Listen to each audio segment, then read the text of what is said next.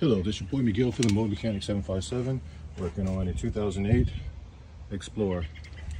If you're going to be changing the brakes, you know that the bolts are holding the caliper. The caliper is sitting right there, but these bolts that are holding the caliper are the worst bolts in the galaxy.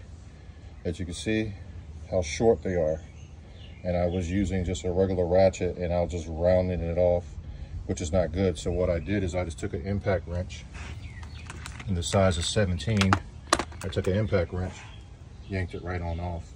So if you could buy an inexpensive Harbor Freight impact wrench, these bolts, normal bolts, have a good thickness to it.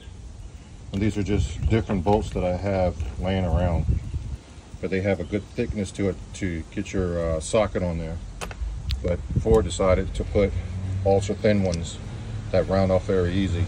This is just a mechanic tip. If you want to get these off without rounding them off, just take yourself an impact wrench, a nice good 17, and you're good to go.